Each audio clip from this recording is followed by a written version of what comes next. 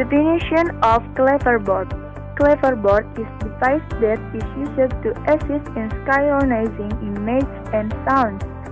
In addition, the ClapperBoard is used to select and mark certain scenes and take recordings during production.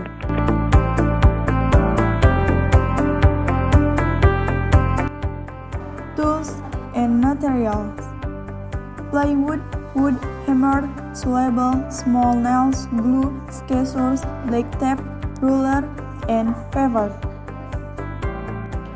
After the wood has been affixed to the plywood, then use a black solution on the edge on the plywood to tidy up the result. Now glue to the paper, then paste it on the plywood. Let stand for a moment until the glue dries. Section of the ClapperBoard using the white acrylic paint. Use the image in this guide for an idea on how to create the section of the board. You can also use the paint to decorate the ClapperBoard sign.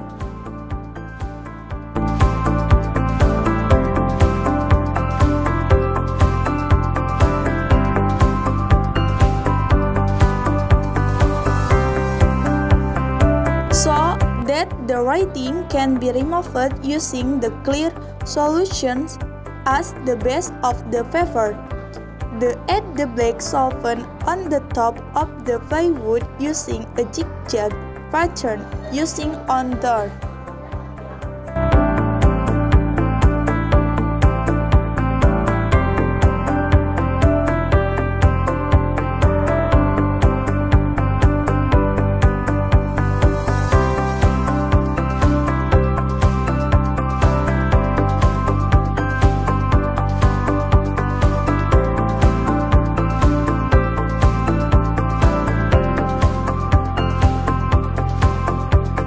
Attach the sawn piece of 1 by 10 inch wood to the top on the first piece using the brass hang.